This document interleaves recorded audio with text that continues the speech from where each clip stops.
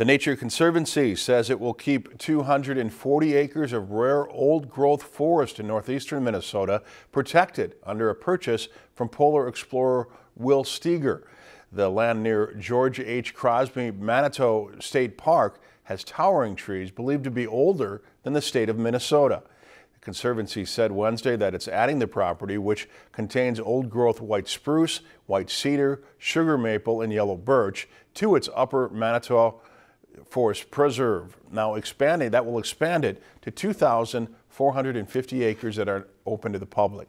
Minnesota has less than 4% of its original old-growth forest defined as natural forests at least 120 years old that haven't been burned or logged.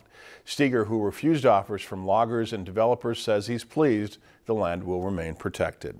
If you've enjoyed this segment of Lakeland News, please consider making a tax-deductible contribution to Lakeland Public Television.